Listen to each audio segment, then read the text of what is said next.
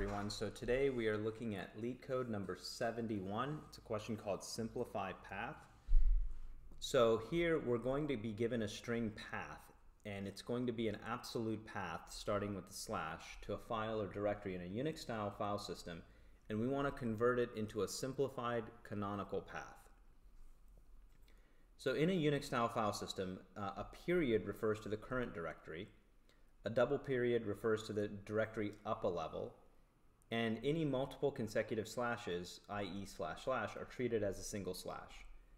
And for this problem, any other format periods such as triple dots are treated as file or directory names. Okay, so a canonical path should have the following format. It should start with a single slash. Any two directories are separated by a single slash. The path does not end with a trailing slash, and the path only contains directories on the path from the root directory to the target file or directory, i.e. no period or double period. And we want to return a simplified canonical path.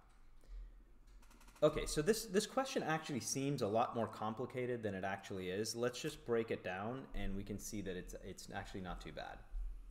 So we'll look at example 4 here. Here we have an A, a dot, B, dot, dot, dot, dot, C. So we are going into the A directory, and then we have a single dot, so we're doing nothing. Then we're going into the B directory. Then we're moving back one directory from B, moving back another directory from A, and then going into the C directory. So here our output should just be /C.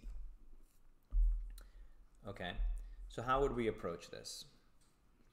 So the way we want to think about this is if we can convert this input into an array, we split it into an array on the slash, and then what we want to do is iterate over it using a stack.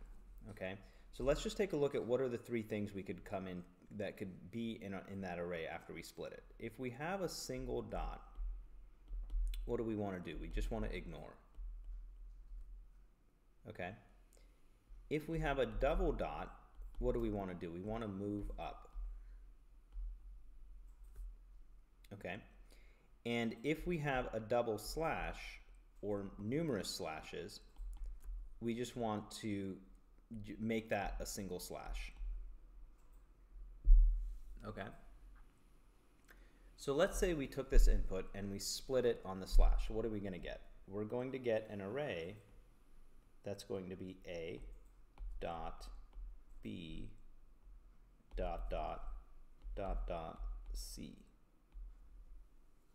Okay, and if we are ignoring this single slash, we can just filter that out, right? So what we can do is perform a filter on this array after we split it and remove that single dot. So we're going to have A B dot dot dot dot C. And now once we have our array formatted this way, we can think about this using a stack. Okay, let's say I have a stack here, and I go ahead and push A into the stack. I push B into the stack. Okay, now when I get to this dot dot, I pop out B. I come here to this dot dot, and I pop out A. And then when I come to this C, I push C into the stack. Okay, and so what's left is what is the correct file that should be in the file path. And then all I have to do is return, just add a forward slash or a backslash, and then add whatever is in my stack and join it with that backslash. Okay, so we can do stack.join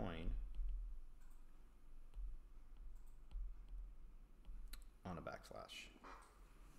Okay, now let's just do one more example here. I'm going to erase this here and say, what if we have two slashes? What are we going to do? What's going to get in that array when we split it?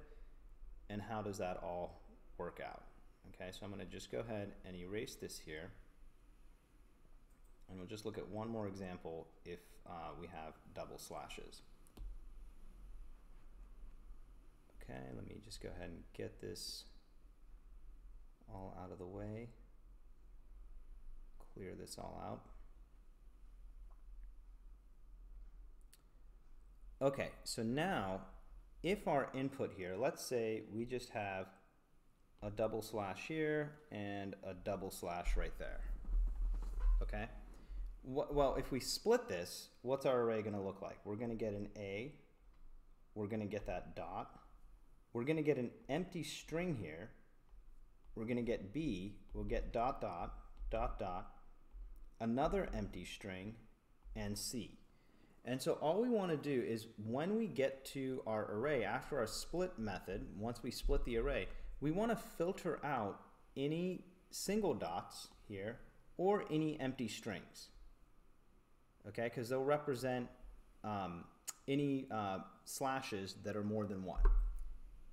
Okay, and once we filter all those out, we can just go ahead and perform the same logic. Put the elements into a stack, pop them out if it's double dots, and then at the end, join them all together on a slash. Okay, so let's go ahead and move over the code and go ahead and try this out. Okay, so here what we're going to do is we're going to go ahead and create a stack. Okay, and we'll just set it to an empty array.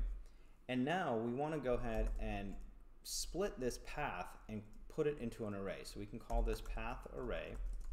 And what we're going to do is just do a path.split on a slash here, and then we're going to filter out any element that is not a single dot. Okay, and then we're also going to filter out any element that is not an empty element, empty string. Okay, so that's our path array. Now what do we want to do? We want to go ahead and iterate over this path array and push into the stack accordingly. Okay, so we can say for let name of path array, okay, and if name equals a double dot, what do we want to do? We want to pop out of the stack.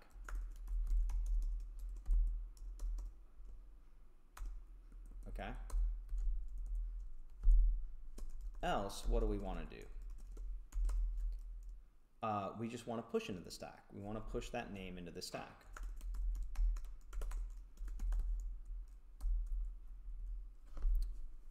Okay, and so now at the end, all we have to do is we have the correct data in our stack. All we got to do is just return. We're going to start it with a slash, and then we're just going to join our stack on a slash. Okay, and that's it. That's all we have to do for this. Let's go ahead and run this. Okay, and yeah, we're good. And so let's just think about time and space complexity with this problem here.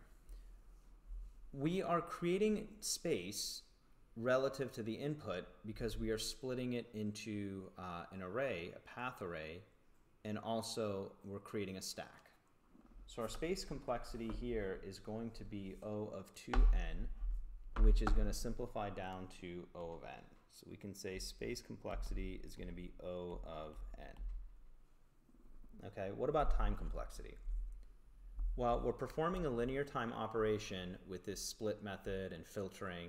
That's going to be a linear operation. And then we're performing another linear operation as we iterate over the path and we push and pop off the stack. Okay, push and pop is going to be constant time, but iterating over that path array is going to be linear time. So our time complexity here is also going to be O of n. All right, so it's not too bad of a problem. I think the main thing is really applying the pattern of using a stack, thinking of this as a stack and having a clear idea of what needs to go into the stack, what you need to filter out, and what you push and pop out of the stack. Okay, so that is Leetcode number 71, Simplify Path. I hope you enjoyed it, and I will see you on the next one.